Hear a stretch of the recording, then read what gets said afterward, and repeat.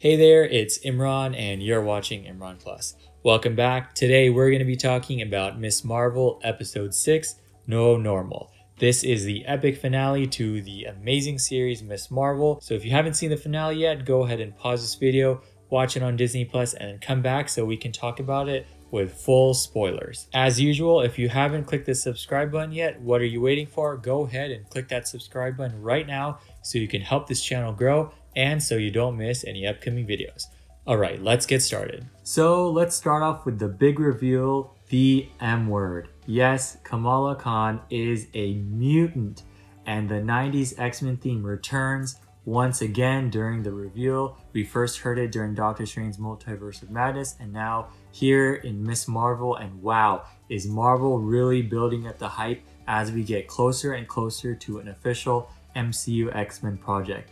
They are teasing the 90s theme here and there, which I'm a fan of. I do love the 90s animated series, and I'm so excited for X-Men 97, which will be showcased next weekend during Comic-Con, and it's supposed to be a continuation of that 90s series. But anyway, this is a huge change for the character of Kamala Khan from the comics, because in the comics, Kamala is actually an Inhuman, not a mutant. Sorry, Inhuman fans, it looks like there actually won't be any Inhumans in the MCU after all. Or will there? Before we get carried away with Kamala being a mutant, let's first take a closer look at what we've learned so far in this series. Firstly, the Noor dimension, from which Kamala and Kamran come from. I'm still not sure what the Noor dimension is or how it works, but if Kamala is a mutant, how does Kamran have the same powers as her? Both of which are channeled from the Noor dimension. And Kamala's powers were activated by the bangle, which is similar to how the Inhumans get their powers in the comics via the Terrigen Mist, unlike mutants whose powers start manifesting during puberty. We also have the bangle itself, which was teased as being a Kree relic from the Blue Hand in episode 4, and that theory seems to be confirmed with Captain Marvel cameoing in the end of this episode, which ties into the Marvels, which will undoubtedly have something to do with the Kree. Lastly, the executive producer of Miss Marvel and the co-creator of the character, Sana Amanat, revealed that they actually had wanted to make Miss Marvel a mutant from the start. And so now with this version in the MCU, they can do that. And while the comic version is an Inhuman, the MCU version will be a mutant. This, along with Professor Xavier in Doctor Strange Multiverse of Madness, are our introduction to mutants in the MCU, but Kamala herself I don't think will necessarily be an X-Men mutant. I also don't think this means that Inhumans don't exist in the MCU, because we also saw Black Bolt in Doctor Strange Multiverse of Madness. My theory is if we do get Inhumans, which I think we still might considering the rumors that the Universal Inhumans will show up in the Marvels, they will be a type of mutant, but ones that are a direct result of abandoned Kree genetic and species experimentation rather than from a latent X gene that is characteristic of the X-Men. In the MCU, we're going to have both X-Men and Inhumans, but they are going to be very different than what we are used to from the comics. I think Kevin Feige is trying to put them both under the banner of mutations / genetic experimentation, whether through a latent gene like the X-Men or through direct experimentation by the Kree with the Inhumans. We'll see what they decide to do in the Marvels. But as for Kamala, I think she might be a mutant, but I don't expect them to turn her into a member of the X-Men team. And I also don't expect them to make her a member of the Inhumans royal family, regardless of how they end up depicting them in the MCU. I think Kamala will simply be an Avenger that happens to be a mutant. Speaking of Avengers, I do want to discuss our other end credit scene, aka our Carol Danvers cameo, which was actually directed by Nia DaCosta, the director of the Marvels. So I think that's pretty cool. That means that scene ties directly into the movie. And personally, I really love this end credit scene. I think it's one of Marvel's best end credit scenes. It's a perfect tease that gets you thinking and exciting and theorizing about the next project without pulling focus from the project you just watched.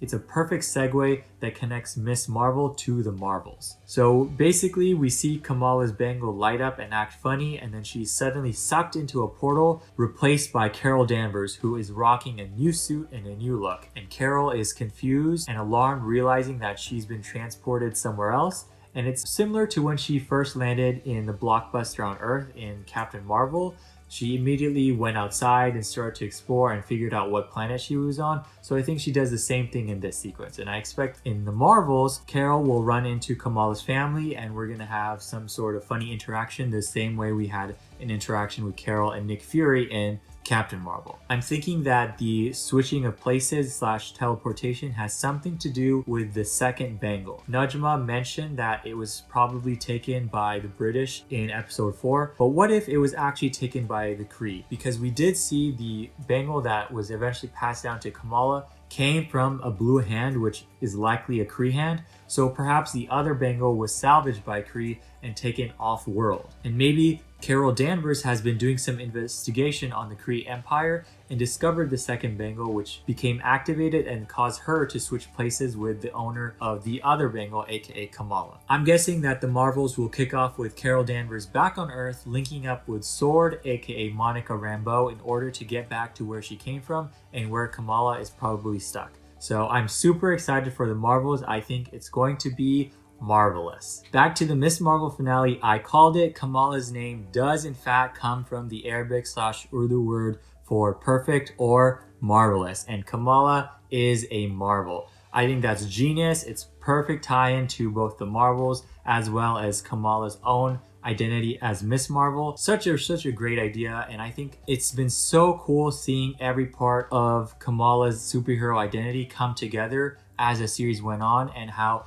every part of her superhero costume has meaning and symbolism. I love that her final suit was gifted to her by her mother, which is a callback to when her mother tried to give her the Hulk costume for AvengerCon. And I love that her name Miss Marvel comes from her father. It's so special seeing Kamala's community and family being her support system and backbone, just as I had mentioned and theorized in one of my episode breakdowns. So I'm so happy to see that that turned out to be true. We see that support system manifest when her community shows up for Kamala and physically protects her from the Department of Damage Control, which was a very powerful moment. It makes her a community hero. I've also come to terms with her powers. I still think the change wasn't necessary, but I do like how they look, and she basically does use them in the same way that she does in the comics, even saying her signature line, "Embiggen," which yes, does come out of nowhere, but was still really cool. I think this series captures the heart of Kamala, and Iman Vellani is Miss Marvel. She is Kamala Khan, and I think that really carries the show. By the way, in the end, when the various community members are sharing their TikToks, we actually get a cameo from G. Willow Wilson,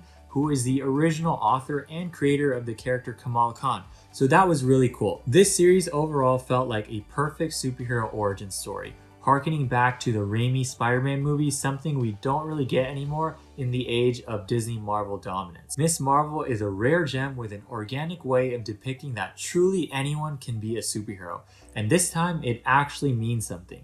She is an inspiring community-based hero that has a bright future in the MCU. With that being said, this is officially my favorite Disney Plus MCU show, hands down.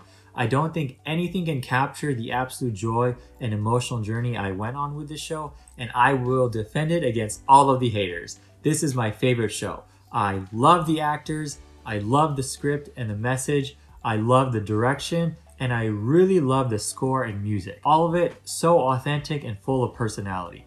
The only thing that I think could be better are, of course, the villains and the backstory. But I think those were also shortchanged due to the time constraints, the 6-episode structure, and COVID, as per showrunner Bisha K. Ali, who revealed that there were meant to be a lot more parallels between the clandestine and Kamala's own family. In the end, I don't mind it too much because clandestine weren't really the focus of this show. The focus was Kamala's journey into becoming Miss Marvel, and I think the show succeeds phenomenally in that regard. This show was also a great introduction to the Department of Damage Control, who we will see in She-Hulk, and I'm sure will be a much bigger player moving forward. They were the clear villains of this series from the start, and I think were a good parallel to the real-life surveillance of Muslim communities. Anytime they came and intimidated the people at the mosque was done so well and was really relatable and realistic. I also liked Kamran, who visually looked very similar to his comic book counterpart by the end of this show. And I actually like him as a villain /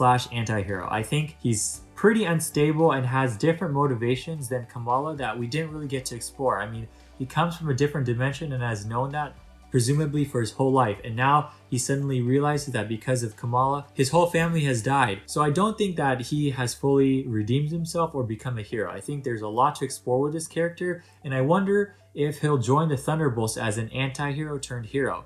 I think that would be a really cool way to explore his character further, because he's clearly in this gray area that would be perfect for Val to recruit to the Thunderbolts. As for Bruno, I wonder if he will run into Shang-Chi or Ant-Man while in California, because he is definitely going to be a big character moving forward. Maybe he's going to be involved in the West Coast Avengers, which could be set up with the upcoming Wonder Man series. I definitely think this is not the end of Bruno, because his future and his relationship with Kamala is far from over.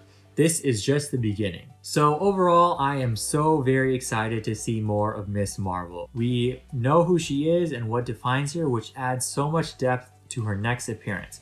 Contrast this to America Chavez, who we didn't really get to know and so didn't connect as much with in Doctor Strange 2. So this series was definitely worth it, because when Kamala Khan shows up in the Marvels, we will know who she is and it will make her character resonate that much more. This show was also a huge positive representation for Muslims and Pakistanis, which I hope is just the first step of much better representation moving forward. So what did you think of this series, and what did you think of the finale of Ms. Marvel? Did you enjoy it, or were you not as impressed? And if you identify with Kamala, if you're South Asian or Muslim, how did you feel about this show, and how did you feel about the representation? What do you think of Kamala Khan being a mutant, and what are your theories for the Marvels? I can't wait to hear your theories. It's been so much fun breaking down and reviewing each of the episodes week by week. I'm going to miss doing this, but I really enjoyed having that conversation with you guys, and I look forward to continuing it with the Marvels and hopefully with She-Hulk this fall. Thank you so much for watching. I hope you had a great time.